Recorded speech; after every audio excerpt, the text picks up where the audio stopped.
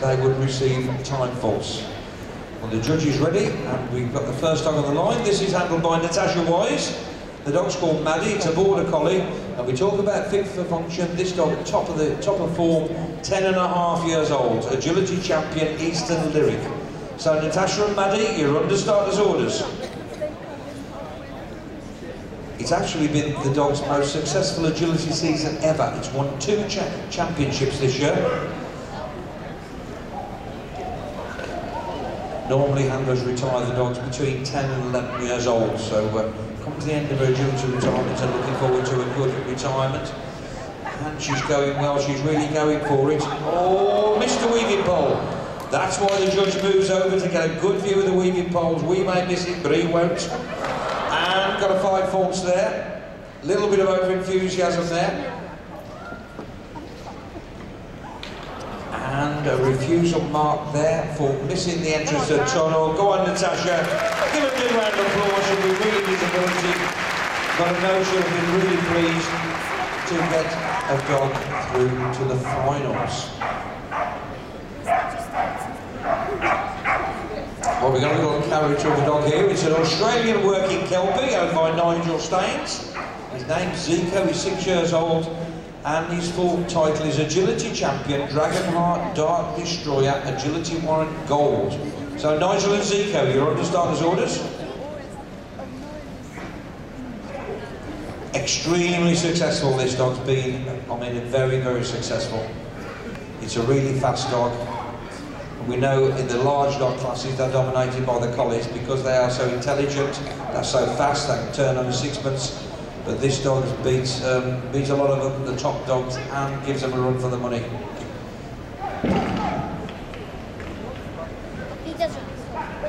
See how fast he can get out this weave. He's fast through the weave, and he's out the weave in 22 seconds, so he's in touch on time. Now got to get up the A-frame. They've done well where that trap is, where their other tunnel is. Just 2 to go. Go on, Nigel. Yes.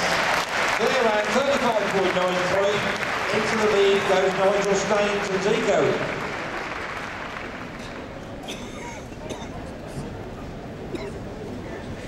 Now comes the line. We've got a long distance traveller down from Broxburn in Scotland. We've got Diane Bissett. She's got a little working sheepdog. We've got a few people in Scotland in, have we, supporters? Diane Bissett with Echo. It's a working sheepdog, 4.5 years old. Midnight Hero is the name of the dog, and she's been competing for just 2.5 years, and this is the first time at Crufts, so she's really a little nervous, I would think. Diane and Echo, you're under starters' orders, and you're chasing a leading time clear of 35.93 seconds. That's what you've got to beat. 35.93 seconds. The idea with all agility handling at the top end is to let the dog go on and do all the work at a distance by command, a little bit like remote control at a distance. While you cut the corner, the dog can always go faster than you can, so you're going to cut the corner and let the dog do the work. Unfortunately, 5 faults, then another 5 for a knock bar, and it looks like Steve's given a refusal on the weave. The weave just a bit wrong on the entrance. We have to understand how nervous the handlers are. It's such a big occasion for them. And she will be disappointed, but just think how well she's done just to get here first time. Well done, Diane. Good try, 40.93 with 15 faults. Now on from Sittingbourne in Kent, we've got Lee Windiat, and he's got a border collie 5 years old called Bold. Full name is Deanna What a Cracker. So Lee and Bold, you're under starters' orders. 35.93 seconds to beat.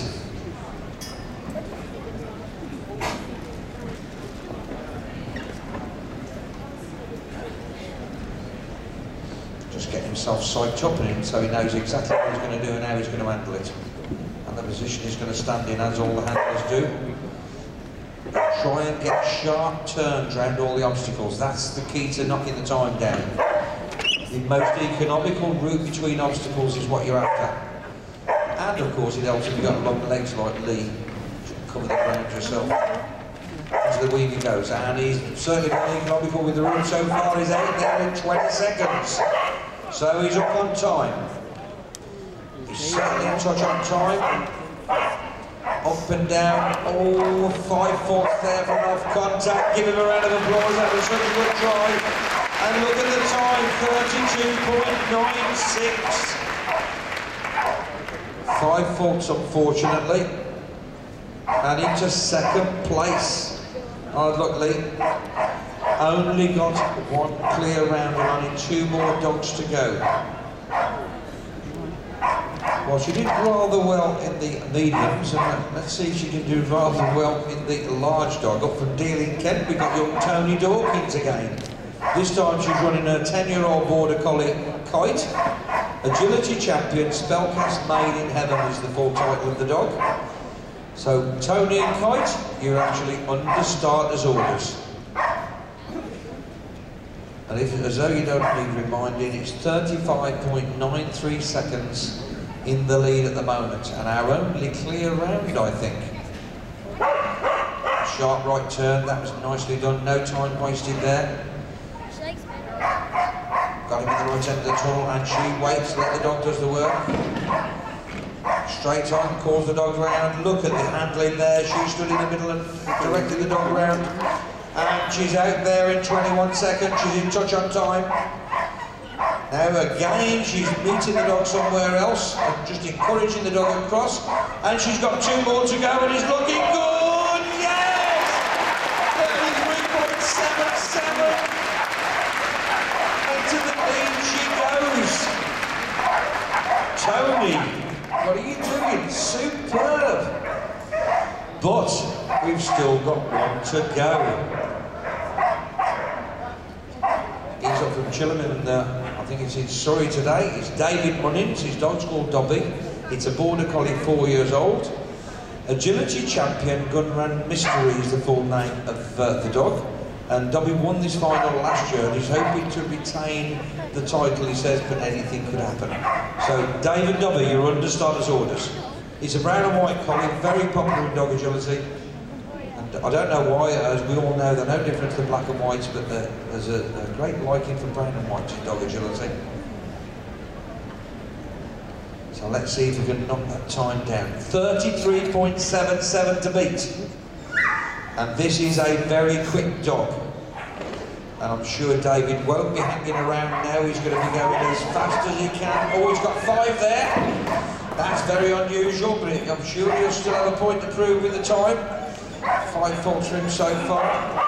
Out the weave there in 20 seconds. So he would have been up on the time, or he is up on the time.